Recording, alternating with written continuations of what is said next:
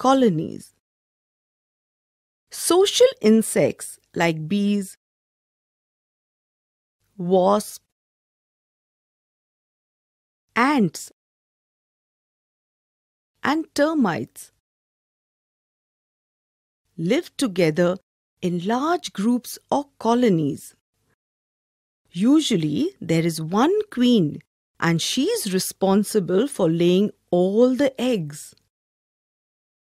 The workers, who are all females, do everything else, including building the home, guarding it and keeping it clean, finding and stocking the food, looking after the larvae, etc. Some males are there whose job is to mate with the queen. This is called division of labor.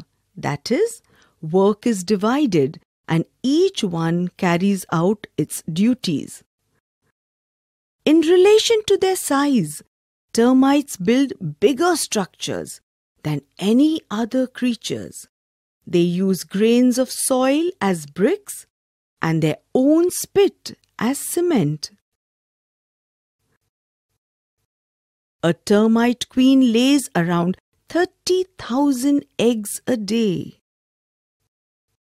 There are lots of compartments inside an ant's nest. Prides.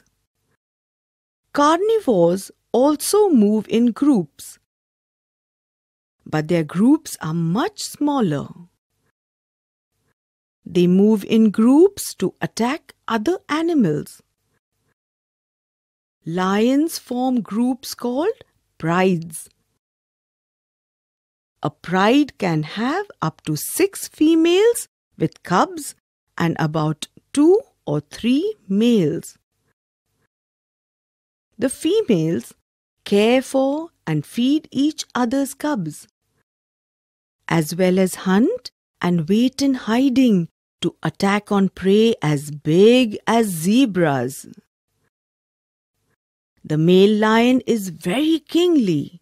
He rarely hunts, but is the first to feed. He defends his pride, patrols his region, and guards his territory very consciously.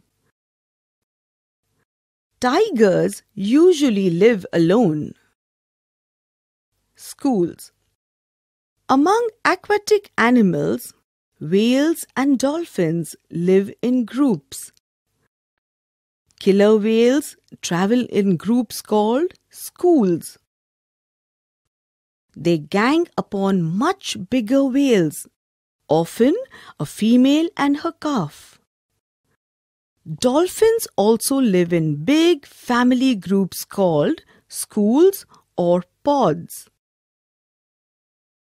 They communicate with each other with squeals and clicks. Shoals. Most fish swim in groups called shoals.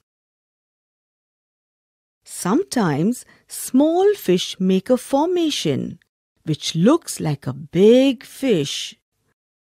This helps them to escape an attack from bigger fish.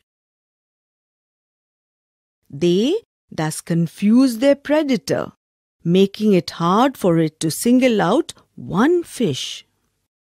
Animal-human interaction. Most wild animals do not like human company. Domesticated animals like cows, dogs and cats enjoy being with people. Horses also enjoy human company. A special bond is created between some animals and humans, like a horse with its rider, and elephants with their mahouts. Dolphins like human company too. So we learnt that like a human society, Even different animals have their own societies to live in.